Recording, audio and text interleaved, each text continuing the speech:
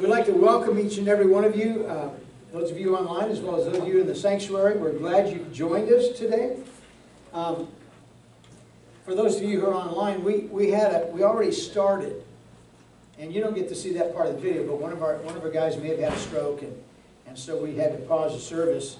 I'm not going to preach any shorter because I'm already short enough. So, but we're going to have a worship service with you, and we just want you to know that be praying for a gentleman named Danny, and he's on his way to the hospital. And I want you all to know out there online too, we pray for you. If we know what your requests and needs are, we spend time praying for you. And our midweek prayer service, we're praying for revival at 8 p.m. and we always cover every request that we're aware of. So if you have requests, make sure they get to us. Right now, you can get me on either Facebook or YouTube.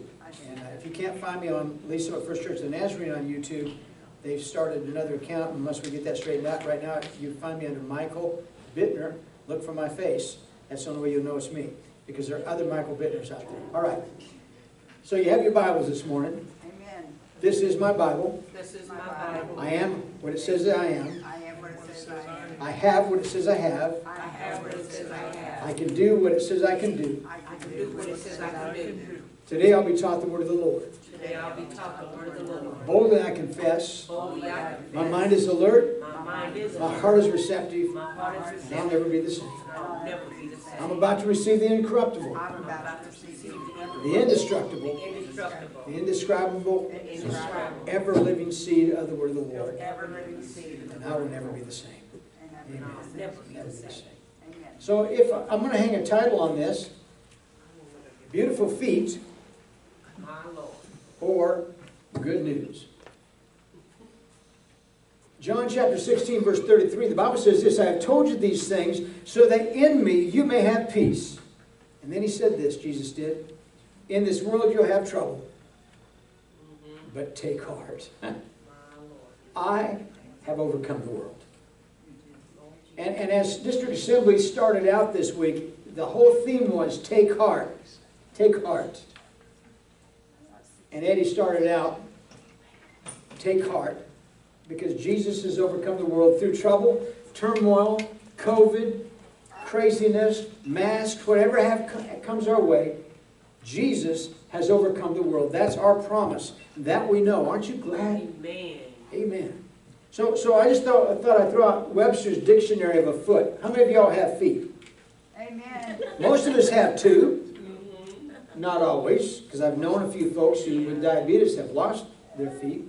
But it's called the lower extremity of the leg that's in direct contact with the ground in standing or walking. Isn't that cool? And for many of us, if you're over 50 especially, your feet change. Now, I never had what I consider good-looking feet anyway, to start with. But I've broken up a few toes and both ankles, and so I've modified how they could have looked, maybe. But I just thought, so some of the words that come to mind, if you ever walked into your kids' bedroom and smelled the socks, smelly. Some people call their feet hideous. Some would say ugly. But the Bible says beautiful in Isaiah chapter 52, verse 7. Isn't that interesting? How beautiful on the mountains are the feet of those who bring good news. Who proclaim peace. Who bring good tidings. Who proclaim salvation. Who say to Zion, your God reigns. I like that, don't you? See, it's not the looks of our feet as much as it is that they are used to bear the news. Romans chapter 10, verses 15, it says this, and how shall they preach unless they're sent? As it's written, how beautiful are the feet of those who bring the good news. That was my calling scripture when I really answered God's call. I kind of knew I was supposed to preach all my life. But it was when I really understood that God had called me to be an emissary of the Word. Well, what makes feet beautiful? So, there are some women, I'll tell you, there are some women that have such beautiful feet that they make a good living getting their feet photographed with socks and shoes and hose and all that other stuff. and they have their toenails painted, and some of them ought to trim their toenails a little more. I've seen a few at Walmart. I'm just saying, hey, do something here. But the truth of, as I said, it's not about the looks of someone's foot or their feet. Wouldn't it be sad if the hope of the world would be in how our feet look? I'm in trouble, okay? God called us to be emissaries. Now think about this. The condition of the world has been radically changed by sin. Adam and Eve. This is one of those amazing things. They were given everything they needed forever and ever and ever. And all they had to do was not eat of the tree. God said, that's the only one right there. Don't touch that one. You touch that one, you're surely going to die. I want you to understand this. So they didn't understand what death was. You know that? Because nobody had ever died. They'd never seen anything die. They didn't quite get that. When the Satan came and started to entice and talk to Eve, one of the things that bothered me, because I used to think, well, you know, maybe Adam was out there naming an animal or something. He was trying to figure out, how do you name a hippopotamus? And there's that giraffe. Have you ever thought about the giraffe?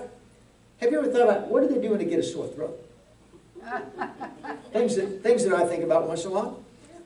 So he's out there, and I always thought maybe he was out naming animals or trying to figure out what to do with this one or that one. And the truth of the matter was, the Bible said he was there with Eve when the serpent beguiled her. Understand this, he was her helpmate. And his job was to protect her with his life. And when man sinned, because we always blame Eve, she ate the fruit. Excuse me, he ate the fruit too. He was right there with her. He didn't go, excuse me, hon, don't do that. Remember what God said? He should have been cheering it on and saying, no, no, no. But he didn't. And Eve ate of the fruit and handed it off. And so today we have a broken world because man sinned. Somebody said, well, what happened if Adam and Eve had never sinned? Their children would have. As long as we have free choice, someone's going to break the rules. Amen? Amen? The Bible says this in Romans chapter 10, verses 13 through 15. For everyone who calls on the name of the Lord will be saved. And how then shall they call on the one they have not believed in? And how should they believe in the one of whom they have not heard? And how should they hear without someone preaching to them? And how can they preach unless they are sent? That's my passage that called me to preach right there. For it's written, as I mentioned earlier, how beautiful are the feet of those who preach the good news or bring the good news. I've shared this story with you. I know I've shared this with you before. I think it's worthy of again, because I have a friend who's Salvation Army, and Debbie and Raleigh McClure, who Debbie was one of our associates, was of the Salvation Army as well. General William Booth, you've heard of him, haven't you? He's the founder of the Salvation Army, and because of him, millions are fed and millions are helped, and the gospel is preached and a shelter given to them. Booth proclaimed a heart to God and a hand to man. Did you know there was a cousin of Booth? Did you know that? He had a cousin. You know what his name was? First cousin. John Wilkes Booth. Oh, wow. Who took the president's life. One cousin blessed a nation and continues to bless it because of his life, and the other had a curse on him for the rest of his life. So get this, the gospel does make a vast difference. What is it about the gospel? What's the good news? What's the good news? That we can have life eternal, and that God will bridge the gap between sin and hell in us. That's awesome. Without the truth of the gospel, the world is lost. There is no hope. And I've thought about this, and we've talked about this before, but if Jesus Christ had not defeated death, hell, and the grave, and raised himself on the third day and kicked the door open, we'd have no reason to have church today. There'd be no reason. We'd go through the motions of whatever. We'd live and die, and hell would be our destiny because we've sinned against God. But God provided Jesus to take our place on the cross. Because of the good news, we as individuals can have an impact on other people's lives. And so I want to talk about the good news a little bit. First of all, what is the good news? Who should tell the good news? And why should it be told? And how do we do it? The problem today is we've got the good news, but we're so busy sometimes we don't tell the story. All right, Pastor, tell the truth. So what makes the news so good? I had somebody say, you know, I don't hear anybody preaching on hell. I'm going to talk to you about it a little bit, I think, this morning. Anything? I think we ought to. First of all, when you think of the good news, what comes to mind? Here's one of the good news. A call from the family member that you haven't heard from in a long time. Loretta Nelson, she's in her 90s. She's one of my dad's nieces. And she called to tell me, now she didn't give me good news, okay? She gave me news of a number of family members that had passed away, but I hadn't talked to her in 3 years. Wow. And she was on her way to a funeral in Albion, Nebraska. She lives in California, that foreign country over there. And she was on her way. It was good to hear from her. Amen. Here's another one. You were diagnosed with an inoperable cancer and found out that the cancer diagnosis was a mistake. Wow. Oh, Lord Jesus. Some years ago, before Judy and I got married, I broke my ankle. I mean, I broke my ankle. Broke every major bone you could break off in the ankle, and I'm in my hospital room, and I've got a temporary thing, and I take it back. It was the surgery. I had a hernia surgery when this one happened. And I'm laying there in the bed with the hernia surgery. And the morning I was to be sprung from there. 5:30 in the morning, this lady came in and said, "Mr. Smith?" And I said, "No." She said, "Mr. Smith, it's time to get you out of here for your surgery." And I said, "No." Oh my gosh. Lord have mercy. She was going to take me, and I never did meet Mr. Smith. And I don't know what they were going to do to him, but they didn't want to do that to me. I said, I already gave. Misdiagnosis. I have to tell you that I was very thankful they didn't drag me down the hallway. How about this one? Your boss calls, brings you into their office and says, instead of firing you, you're getting a great raise and an extra week's salary. That'd be a good one, wouldn't it? How about this one? This is for you who have parents or grandkids. You're a parent, you have a child or grandchild, and you find out your grandchild is getting straight A's. Wow. Wow. How about this one? You're getting an unbelievable refund from the IRS. Oh, wow. How about this one? One of your favorite TV shows. Because I hear about this thing called binge watching. Have you heard of that? Yeah. And your favorite TV show or your favorite movie series is going to be on, like Star Wars or one of those kind of things, and it's going to be on and on and on. You can sit and watch the whole thing, and you don't have to go to work for a week. How about this one? You have just won a free chance to jump out of a perfectly good airplane skydiving. Amen. I told somebody the other day, because I'm on an airplane, when we flew to see Ken and Glenda, we flew to Augusta, Georgia. They put us on a jet plane so small, the pilot left his door open. Oh. Oh, Lord Jesus. And we had 2 engines on the jet, and I said to Judy, I said, you know why that door is open, don't you? Because if that engine goes out, he can holler, "Hang on!" Ah. That's the smallest jet I've ever flown on. Skydiving's out. How about this one? Kansas City Chiefs are playing in the Super Bowl, and they have given you free tickets in the clubhouse suite. Wow. Now this one it'll never happen to you in a million years, no matter how many magazines you buy. But how about this? You just won the publisher's sweepstake, and you get $5,000 a week for the rest of your life. Now, Bubba, if you're a car guy, how about this one? You've just been nominated to Overhauling, and your car is being taken to California to be built by none other than Chip Foose, and they're also taking your wife's car too, if you want to get it. Amen. That'd be cool.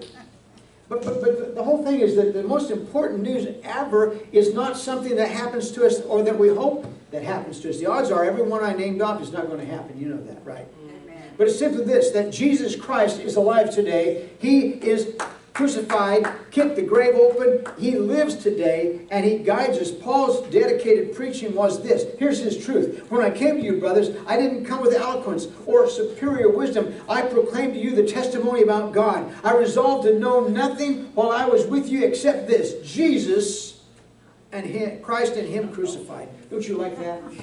What we need to proclaim to the world today, to our friends, to our family members, is that He lives in our hearts and He changed us completely. And when we were lost and undone and headed to a devil's hell, He said, stop, I've got this. Thank you, Jesus. Hallelujah. Thank you. 2,000 years ago, the question's been asked, and especially those who don't know Christ.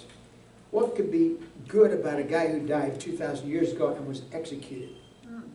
Well, for me, it means my salvation.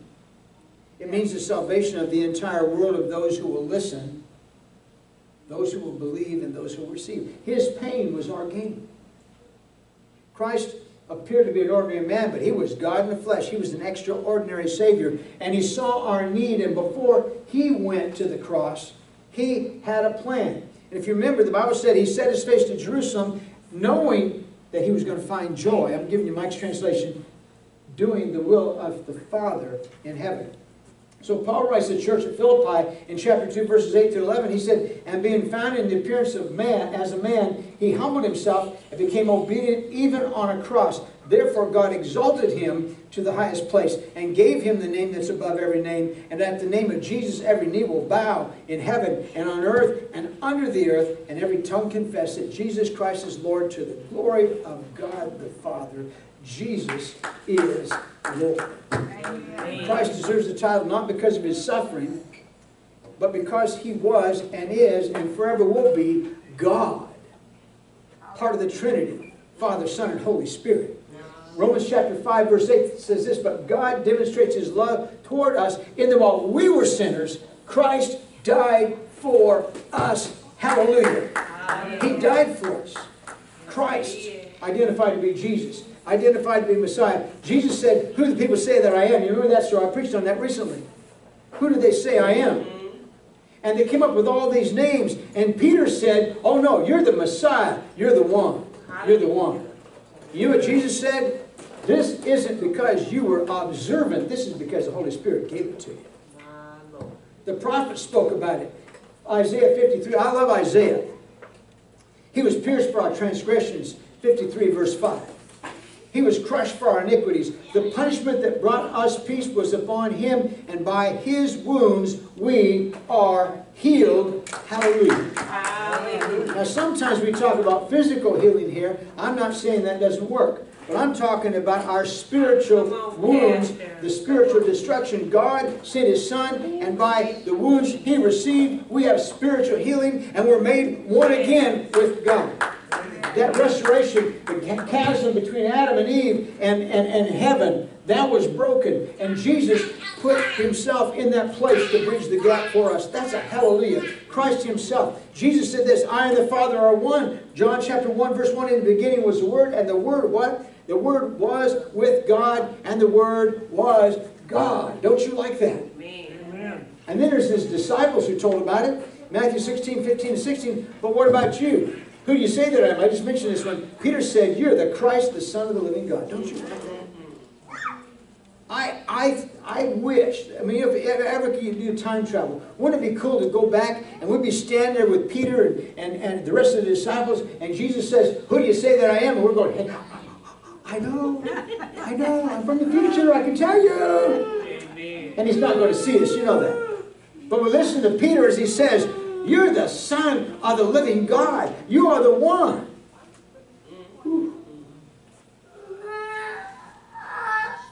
So, how about, even, I mean, the Bible, here's a guy named, you remember Saul of Tarsus?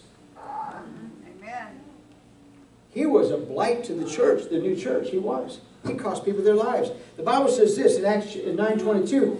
Saul grew more and more powerful and baffled the Jews by living in Damascus and proving that Jesus is the Christ. This is Paul, who led an entourage, and on the way, he meets Jesus. Can I tell you something? When you meet Jesus, you can never be the same again. And the Bible says, when the bright light came, he falls off his horse, his face down, and this is my story, okay? In my imagination, he falls face down in the sand, and he's laying there, and all the other guys are going, what happened to him? He's laying in the sand there, and maybe they saw the light, maybe they didn't, I don't know. It never says, the scripture never said what happened to the rest of the guys that he was with. Jesus gave him instructions where to go, who to see, but the bright light is there, and the question is asked of Saul. It says, Saul, Saul, why do you persecute me? I hope the rest of those guys got to hear that, right? Amen. Because they're on the way to persecute Christians. All Saul says is, who are you, Lord? It didn't take a brain surgeon to figure out he was dealing with something bigger than him. Now this is Saul, who's a theologian, who has a multitude of language, speaks 4 or 5 languages, has got every degree you could get education-wise, and he's laying on the ground face down, and he hears a voice that says, why do you persecute me? And he says, who are you? And he said, I'm Jesus whom you persecute. I want you to get this. Never again could he go back to before. From that day forth, he said, I live to gain Christ. I want to gain him in life. I want to gain him in death. I want to gain him in the resurrection. Why? Because he had met the Jesus who could radically transform his life. Wow. Wow. So Saul grew powerful. And so after he gets saved, he has to go meet a guy who knows he's the enemy. Think about this. This is the worst guy of all the Jews, because he's taken on an entourage to destroy the new Christian church. And all of a sudden he knocks on the door. Hi there, I'm Saul of Tarsus. God told me to come and see you. And the guy goes, hey, you're not going to believe who's at the door. It's that guy that kills everybody. Don't answer it. Right? I mean, can you imagine? This is the enemy number 1. And he's knocking on the door. Let me in. I found Jesus.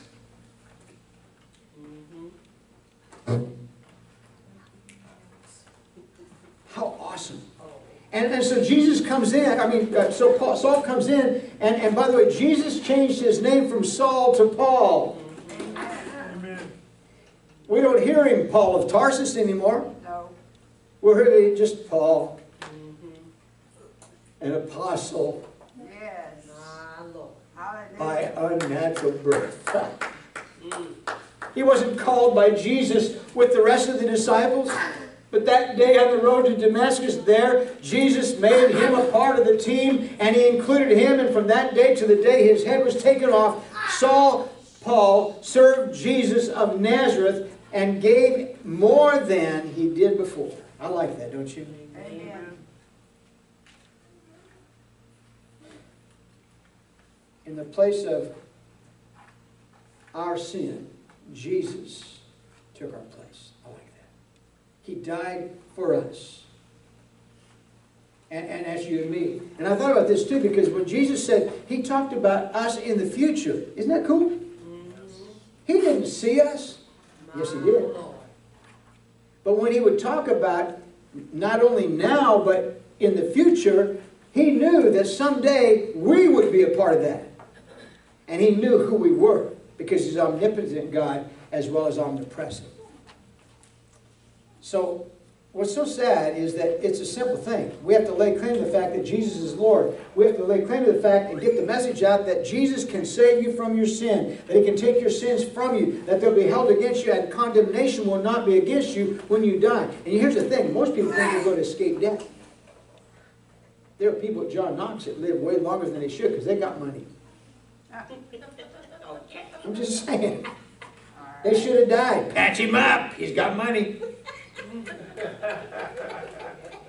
I want to be patched up till God's done with me. But you know what I'm saying? What's wrong with him? I don't know. Make something new. And he's got a lot of money, man. So you understand. By the grace of God, we have the gift of God. Amen? Amen. Listen, we are aliens, but God gave us a gift. We deserve the worst. He gives us His best.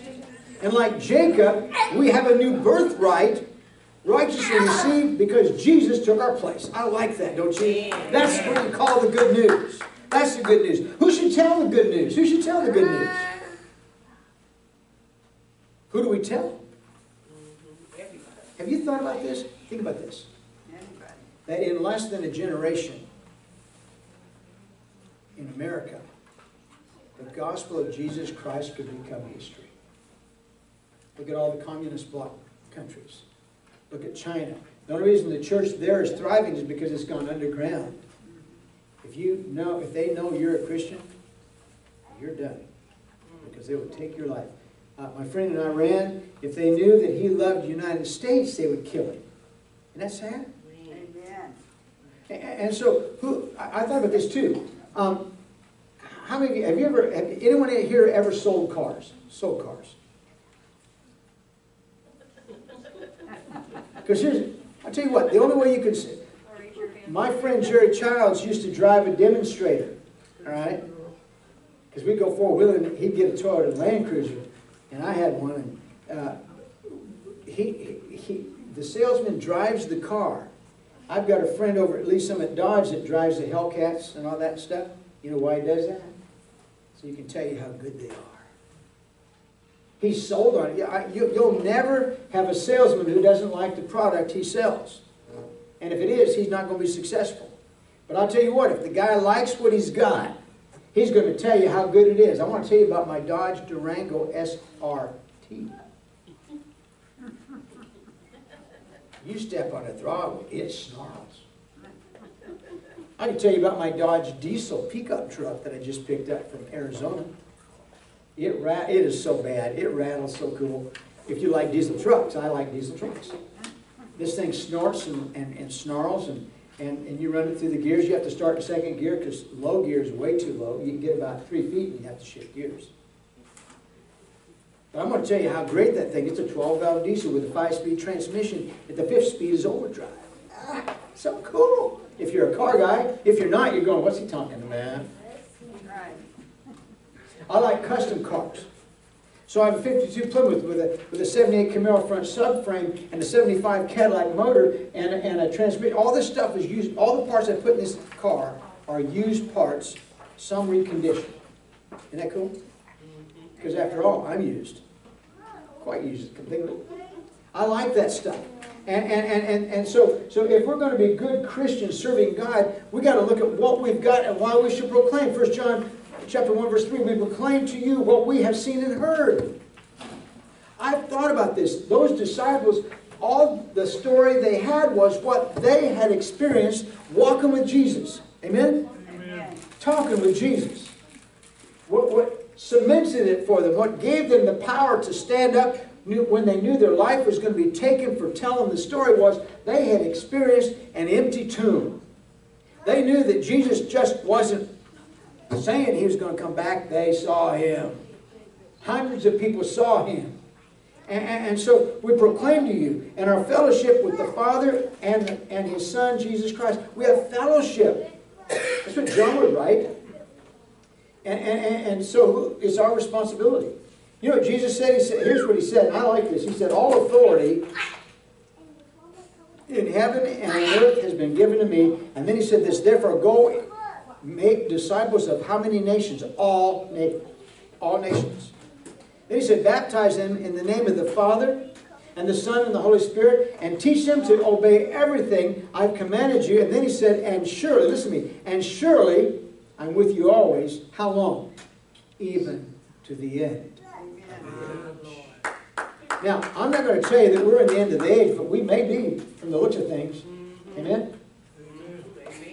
Do you remember when Princess Diana died? It was August 31st, about 1997. The reason I say that, that's been a while, right? Yes. The world was rocked by this princess that was killed in this car wreck. A lot of speculation on how she died. And they're still talking about it. The other day, the two boys had gone back to England, and there was speculation of how Mama died. They were still talking about it. And I thought, the sad thing is this, that there's more dedication to a dethroned, passed away, dead princess than Jesus of Nazareth in our nation today. Amen. Isn't that tragic? Yeah. So why should we tell this? Well, I want to tell you something. There are billions of people that are not going to get to heaven unless we tell the story. Amen. Heard about this guy, Chris and Kelly. Kelly had his four-wheel drive Toyota truck, and Chris had this giant Jeep with 30-some inch Jeep tires. And we went four-wheeling. If you look on my page, you'll see the water we went through and all that stuff. And as we went there, we got to we thought the road would go up around the mountain and come back down. No, it dead-ended at a cemetery. Oh, Wow. The newest, I mean, there was somebody buried there in 1901. But most of them were 1800 and something. wow. All right? It was crazy. And I thought, so this was quite appropriate because this guy was researching his family. He said, "Pause now, strangers, you pass by. As you are now, so once was I. As I am now, so soon you'll be. Prepare yourself to follow me." Someone wrote in chalk or something on it, "To follow you, I'm not content until I know which way you went." Two destinies, folks. Heaven or hell. That's it. The Bible says, "Enter through the narrow gate, for wide is the gate, broad is the road that leads to destruction. Many enter through it, but the small gate is the gate, and narrow the road that leads to life, and only a few find it." Two gates, one wide, one small. Two roads, one broad, one narrow. Two destinies, one destination. One is life, and one is death, spiritually. C.S. Lewis, this great writer who did the Screwtape Letters and a lot of those others, he said, "There's no doctrine I'd be more willing to remove from Christianity than this one. For if it lay in my power to do so, I'd pay any price to say all men may be saved." But he said, "I can't say that, and no one can say that. Because the Bible says, unfortunately, people are going to die and go to hell." How do we get to heaven? How do we get out of this? By confessing Christ as Lord and accepting Him as Savior and letting Him forgive us of our sin and turning away. The Bible says, repent, get away from the sin. That's Mike's translation. And there are a lot of people, folks, I want to get this. I heard about this lady who was sitting by a swimming pool. And you know those round things, life preserver things, they're sitting there with the long pole. And she said she was just sitting there lounging away in the sunlight. Said there was a guy out in the pool in the middle, and he was floundering. And he was going to drown. And the question is, do we do something about that person in the pool drowning, or do we sit there and go, "Good luck"? I see that hand. Is there another? Yeah.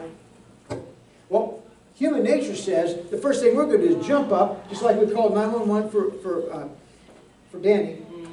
We jump up and we throw out a life preserver and get them help and bring them in. The problem is this: the Church of Jesus Christ sits and watches people perish. We are so busy, we're so afraid to tell the story. I have to tell you again, what made the disciples so effective was this, that they told what they had experienced and what they had seen. That's all they did. We've seen Jesus. We've walked with Him. He's walked with us. He's changed our lives. He lives today because we saw Him after the grave. We touched Him. He touched us. See, the story is this, that our society today, you think about the cartoons, it has taken the scariness out of hell. It's made it into a cartoon. Remember Hot Stuff? The cute little Casper the Ghost? There was a Hot Stuff, had little horns, had a little pitchfork and a cute little forked tail. I've read the scriptures. It doesn't talk about hell like that. Hell, a place of eternal punishment. The Bible talks about a place called Gehenna, and it's a Greek word for a valley of Hinnom. And it's a place called south of Jerusalem. And what Jesus was doing was talking about this. This is a place, in this valley, the Canaanites worship Baal, the fire god, and very often sacrifice. Can you imagine sacrificing your children? They sacrificed their children in the fire that burned continuously and never went out. And in Jesus' time, this valley of Hinnom was used as a garbage dump for Jerusalem. And so they threw all the filth in, and sometimes even the bodies of animals and executed criminals, they tossed in there. And it was a bad place. And so the fires burned continually. And the winds blew from that direction, and the awfulness of the smell of it was evident. At night, wild dogs would gnash their teeth, and they'd fight over the garbage. And so the question in Nelson's Bible Dictionary, Jesus used this scene as a symbol of hell. Basically what he said is, you want to know what hell's like? Look at the Vale of Gehenna. The worm doesn't die. By the way, if you've ever read the Jehovah's Witnesses, don't believe that there's a hell forever. They believe that if you don't make it, you're gone and that's it. But I read their Bible and it says this. It says, where the worm dies not. And that's from Mark chapter 9, verse 48, I believe it is. Anyway, Jesus spoke of outer darkness. He spoke of the furnace and a fire where there's no quenching of the fire. And I was thinking about the rich man and Lazarus. The Bible says, rich man gave Lazarus the crumbs from his table, but then they both died. And in hell, he looked up. And he saw the rich man in Abraham's bosom. And he said, hey, could you send him to bring me, listen to me, a drop of water to cool my tongue? That's torment. And so, and of course he was told, no, there's not. And by the way, he also was told this, I mentioned this a couple weeks ago because it really struck me. Bring somebody to help me. Then let me go tell my family. And you know what he was told? They have their prophets. Our job, folks, is to tell the story. Our job is to help them not to be tormented forever and ever and ever. Revelation chapter 20, verse 10 says they'll be tormented day and night forever and ever. That's scary. And so how do we tell the story? Well, first of all, Romans chapter 10, faith comes from hearing the message. And the message is heard through how? The word of the Lord. John chapter 6, verse 47, I tell you the truth, he who believes in everlasting life has it. Who believes in Jesus, he who believes has everlasting life. Here's another one in Luke 13:3. I tell you, no, unless you repent, you'll perish. 1 John 1:9. We've memorized this one. If we confess our sins, what is he? Faithful and just to forgive our sin and to purify us or cleanse us from all unrighteousness. Peter said in Acts when he's preaching that great message, repent, be baptized every one of you in the name of Jesus Christ for the forgiveness of your sins, and you will do what? Receive the gift of the Holy Spirit. Don't you like that? Amen. Whoever believes and is baptized will be saved. Whoever does not believe will be condemned. That's scary. John 3:3, Jesus said, I tell you the truth, no one can see the kingdom of God unless he's born again. So secondly, when we receive the good news, when we find Jesus our Savior, we want to share it with others. We need to share it. We're commanded to share it. And of course, I read that scripture this morning. How should they call on the one who they've not believed in? How can they believe in the one whom they have not heard? How can they hear without someone preaching to them or telling them the story? And I want to tell you something. As laymen, sometimes it's not your job to be the preacher. You just tell them what happened to you. You're not going to believe this. I was a sinner. I was undone. I was miserable. And God came into my life and gave me a reason to be. That's why I'm here today. And I'm telling you because I want you to have what I got. How beautiful are the feet of those who preach the gospel. It's because of the emissaries. We're bringing it to them. Can't say the word this morning. We're emissaries. So it's not the beautiful feet. It's the fact that they carry us to do the job of God. Amen? Amen. One of Judy's favorite stories, and I'm going to share it with you this morning, but there was an old man walking down the beach. Early morning, before the people got out. And you may have used this too. An old man was walking along ahead of him. He said he'd pick up a starfish and throw it in the water. Going a little further, there's another starfish in the sand. Pick it up, throw it a little further. And the guy following him says, what are you doing? And he said, these starfish get stranded, and if I don't get them in the water, they're going to die. And he said, the guy says, but the beach goes on for miles and miles, and there are millions of starfish. How can your effort make a difference? He said, it made a difference to the one I just threw back in the water. Our job, folks, is to make a difference to those who are floundering. You see, telling our story is not an option. That's what I want you to get. It's not an option. If we're going to grow the church, if we're going to build the kingdom, it's because we told the story. How do you bring people to church? First of all, you've got to help them find the Savior that you found. Amen. Sometimes it's better to get them saved outside before you bring them inside. Amen? You remember the woman at the well? Yes. She brings her water pots there. And Jesus meets her there and says, "Woman, give me to drink." He sent his disciples. I thought about this too. He sent his disciples away. This was between her and him. They would look down on her, as society did. She came at the heat of the day because she was a woman who had lived with a number of different men, and she had a bad reputation. And she went when no one else would make fun of her or bother her. And when Jesus said, "Give me to drink," he knew that he didn't have a dipper. And she knew. And she asked him about that.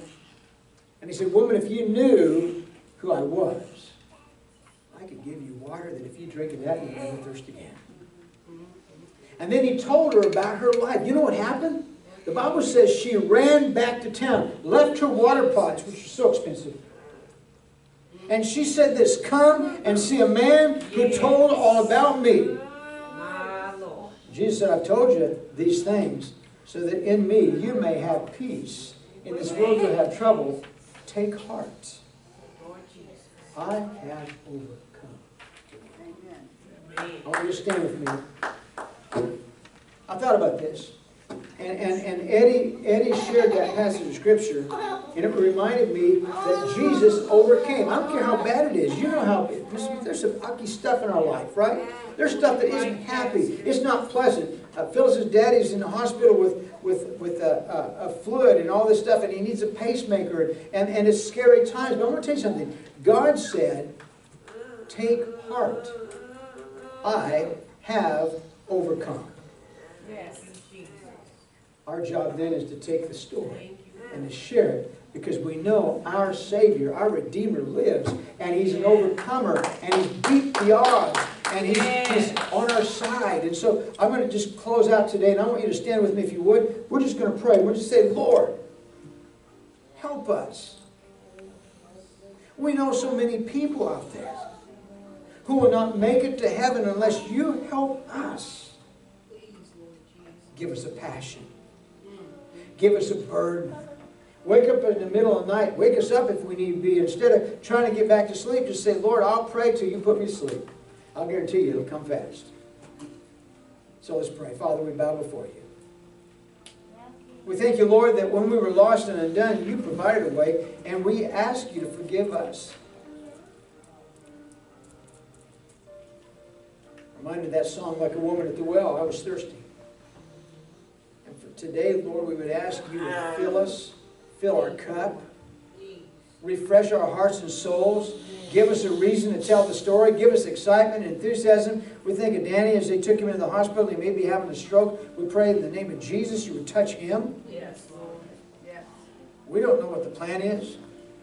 We don't know how you're going to restore him or how you're going to touch him. But we pray in Jesus' name you would touch him. We pray, Lord, for each one in here that you would stir our hearts. Help us, Lord, to be messengers. Yes, Lord Jesus. Help us to take it seriously, Lord. Forgive us for not doing good enough. And Lord, fill our hearts with joy. Give us what Paul got, enough that we can be totally focused on serving you and telling the story. We'll be careful to give you praise in Jesus' powerful name. Amen. Amen. May God bless you. May He fill you with His presence. May He rain down on you with joy and peace. Go with God. I love you. We'll see you next Sunday morning, 10 a.m. God bless you.